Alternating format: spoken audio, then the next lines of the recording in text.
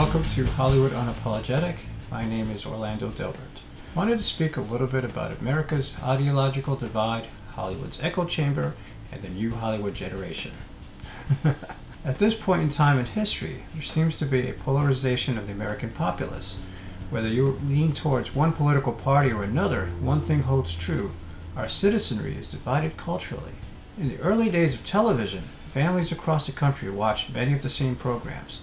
Shows like The Ed Sullivan Show brought people together from 1948 through 1971.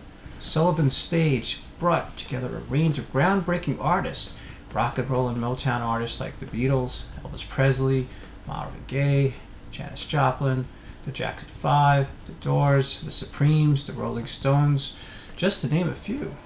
Broadway performances by the stars of musicals like West Side Story and My Fair Lady, and comedic greats such as Richard Pryor, Carol Burnett, Rodney Dangerfield, and the list just goes on and on and on.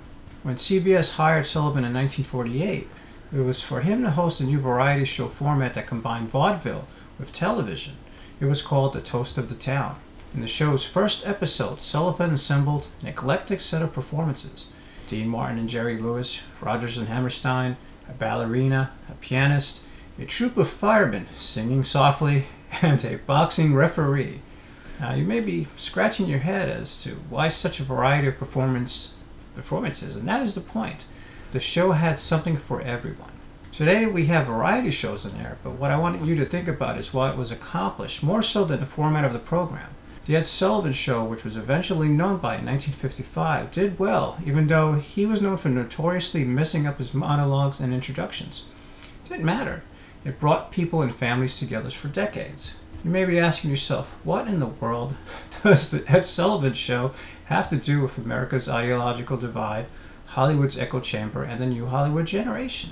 The answer is a lot, actually. Although I didn't want to get too much into politics in this episode, there unquestionably is a rift between American ideologies today. And to some extent, Hollywood has some blame. Right now, with the polarization of its citizens fueled by manufactured fake news and alternative facts, is pulling the country apart. This will have long-lasting ramifications in all aspects of our society. Many feel Hollywood's liberal elite shove their views down the throats of Americans, and this sentiment has been growing in recent years. And I can tell you, living and working in Los Angeles for as long as I have seen how the Hollywood bubble can leave those within it disconnected to the rest of the country, or even the world for that matter. You can call it a cultural echo chamber that has grown over time.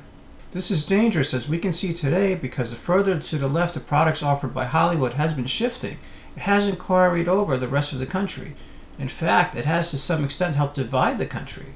Not everyone who enjoys reality programming of pawn store owners, survivalists, or hunters may even watch shows like Modern Family. The further the push, the more it comes to across that the Hollywood believes it is culturally morally superior. This in part has helped create a vacuum that President Donald Trump has been able to take advantage of in his campaign for the presidency of the United States. He was able to appeal to those who felt forgotten and not represented politically and socially. By attacking members of the White House News Corps and specific news agencies for calling him out on false claims and inaccurate statements, this in turn led to political opponents, world leaders, celebrity figures, and millions of people around the world to take notice and act out. This is relative in this context because the more people called him out on things, the more fuel he has to influence those same people that were forgotten. I'm not saying by any means the state of our nation is the doing of the decision makers inside Hollywood, but I am saying that the pursuit of the dollar by Hollywood and its unwillingness to offer broader and more diverse stories that would have to be tied to merchandising and franchise building are a factor that helped influence the split in our culture we see today, beginning after the end of the Hollywood Golden Age in the 1960s. Hollywood does and will always follow the money. The expenses involved in many Hollywood motion pictures today are so high, the business machines simply want to minimize their financial risk. This is why you see so many of the same type of projects: remakes, sequels, prequels, reimaginings, and even the fracturing of existing brands in the pursuit of the commodification of Hollywood. This is why it is so important to be mindful of Hollywood's love affair with the color green and to look beyond the legacy way of the business of showing and create our own products. What's interesting to note is content creators from all over the world work in and around the Hollywood motion picture studios and television networks. And with the growing number of channels and programming, and digital distribution platforms like YouTube make it much easier for more people to have a voice and share it with the world. With that said, I am a strong proponent of us taking advantage of the tools we have available right now, and to tell the stories we have of lives around us and in our communities, we can influence change. There is a real opportunity to cross the ideological divide ripping apart this country today. My challenge to you is to consider a shared narrative where we all can learn from one another. Much like Ed Sullivan did for many years, he had the insight to bring across a very diverse group of talents from all over the world, and for many, introduce them to the global stage for the very first time. Our roles as content creators comes with a responsibility because many around the world identify with Hollywood as being the face of America.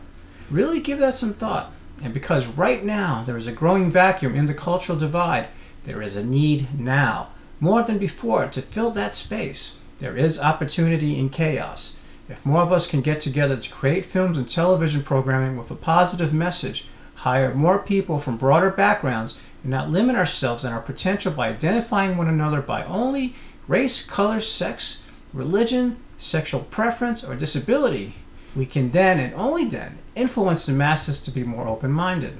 But it's going to take a lot of work and commitment. Stories that can relate to more people would need to be written, and then and only then can we have a broader reach of an audience, as well as potentially influence others to want to tell the stories as well, and hopefully not be afraid to tell them. This is at the core of the new Hollywood generation movement taking shape today.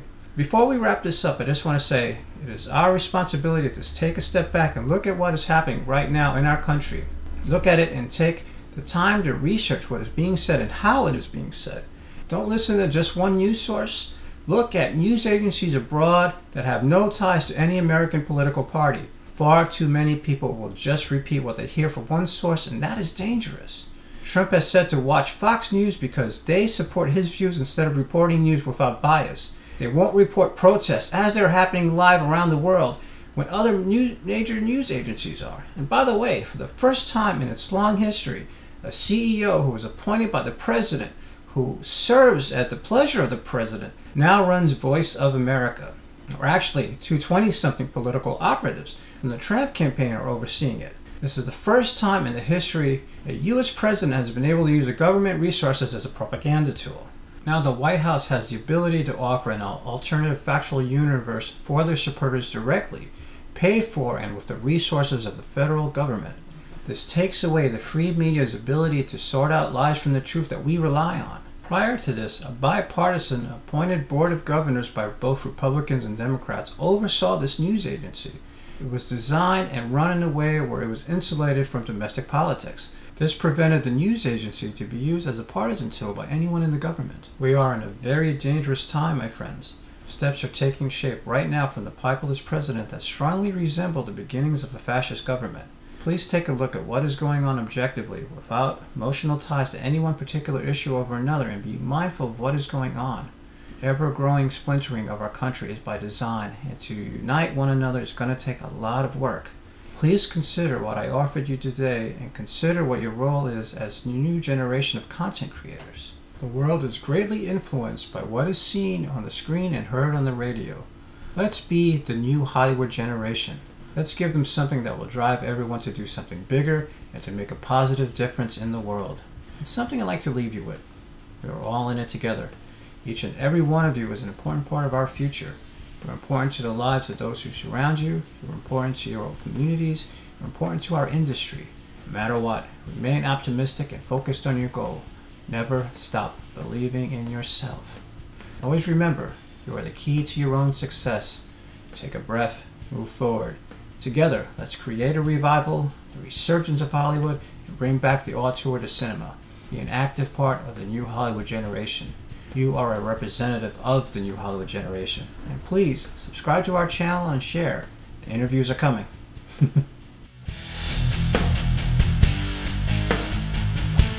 You are a representative of the new Hollywood generation. Join Hollywood Unapologetic in our quest to positively empower one another, to empower our industry as we speak openly to industry professionals about the true pursuit of our Hollywood dreams and in life.